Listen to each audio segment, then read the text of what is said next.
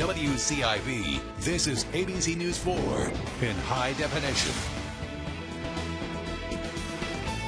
For the first time in history, a woman will take the reins at the Charleston Fire Department. Good evening, everyone. I'm Dean Stevens. And I'm Victoria Hansen. Karen Brack from Oregon has 30 years of experience.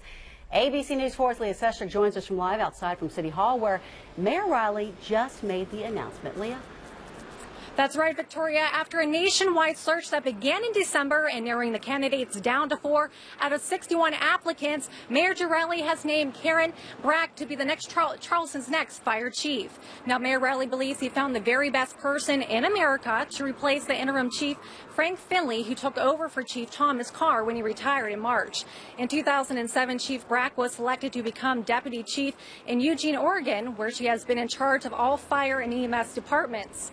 She began her career in Georgia in 1982, but now Brack was not able to be in attendance in council chambers, but spoke to us by phone. It was my opinion and the overall consensus of those who interviewed these candidates, members of City Council, city staff, and feedback from our fire department, which, and my feelings as well, that Chief Brack was the best. Now, the City Council will have to ratify the mayor's selection, and if so, she will begin her term on August 1st. Leah Seshik, ABC News 4.